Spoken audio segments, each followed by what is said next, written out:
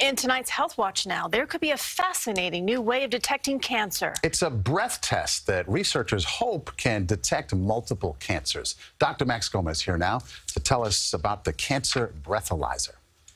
It may look like another day at the trainers. Check. But at medical mutts, these dogs are using their noses to learn how to alert humans to what ails them. People have never thought that dogs could smell molecules that relates to cancer. Dogs have hundreds of millions of scent receptors, and here they learn to use them to detect things like blood sugar levels in diabetics, anxiety episodes, upcoming seizures, and recent studies show that dogs seem to be able to smell certain odors in the urine of prostate cancer patients.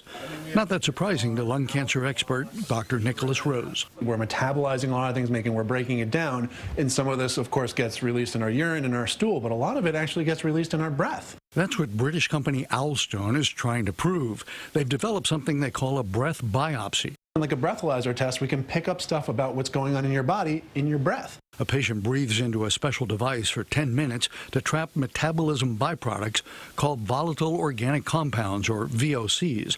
Those trapped VOCs are analyzed in the Owlstone lab, looking for subtle VOC differences that form a kind of cancer fingerprint.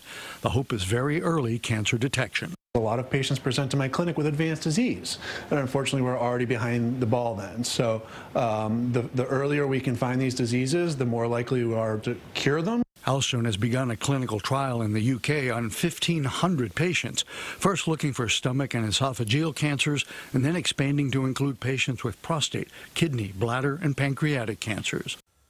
Now, this kind of clinical trial is actually complicated because you have to show that the results are reproducible and that when the test shows no cancer, there really isn't any, and when it's positive, there actually is cancer. In other words, few false positives and false negatives. And another version of this is what people are calling liquid biopsies, looking for similar sorts of chemicals or compounds in the blood as early markers as well. So probably a combination of the breathalyzer and the liquid biopsy is what's going to really make a difference in terms of early cancer detection.